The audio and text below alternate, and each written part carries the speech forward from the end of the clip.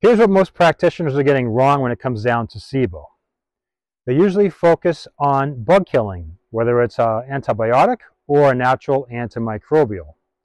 They also recommend things like probiotics, which are more bacteria on top of the small intestinal bacterial overgrowth, and things like fermented food, which adds more bacteria and more lactate to that high lactate environment. So to me, all these things are bad ideas. You have to understand what SIBO is. SIBO is basically IBS of the small intestine. Now, there's a normal microbiome to the small intestine, but in SIBO, there's too much bacteria and of different types. So why are they there? Well, they're there because you let them live there.